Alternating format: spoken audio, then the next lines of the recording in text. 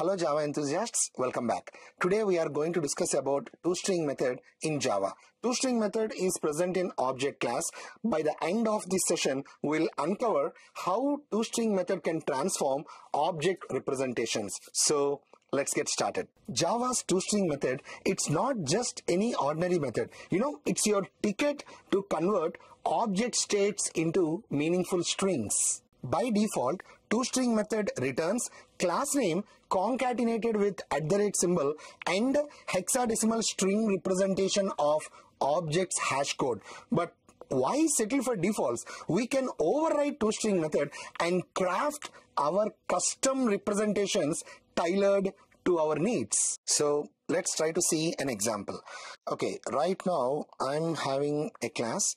Now in this class I'm going to take a main method. Just let me try to take this main method. Inside this main method I'm going to create an object new. Just let me try to go with new class A equal to, I'm giving a reference, AOBJ belongs to class A. Now if I'm trying to print my object, like just let me try to go with AOBJ. Now let me just try to show you the output. Now it is going to internally call toString method. So just for confirmation, I'm going to write system.out.println AOBJ dot toString method. Now let's see, we will be getting exactly the same output.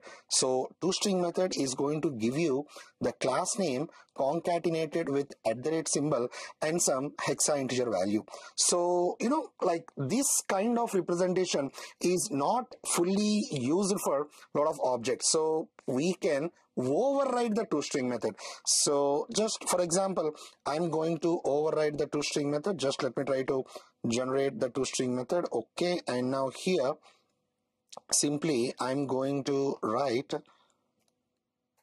just a small statement, Java is awesome. I'm just trying to write like this. Now here I'm overriding the toString method.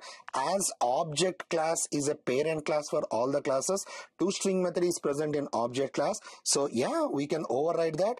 And now if we execute our program, instead of getting this representation of an object, we will be getting our own data which we have given. Let me just try to show this. As simple as it is. So we can override the toString method according to our requirements. So from debugging to logging, toString does it all, offering clear insights to your code. So next time, whenever you're debugging, remember the power of toString. And yes, it's your secret weapon. Thanks for watching. If you found this video helpful, like, share, and subscribe for more similar such content. Until next episode, happy coding.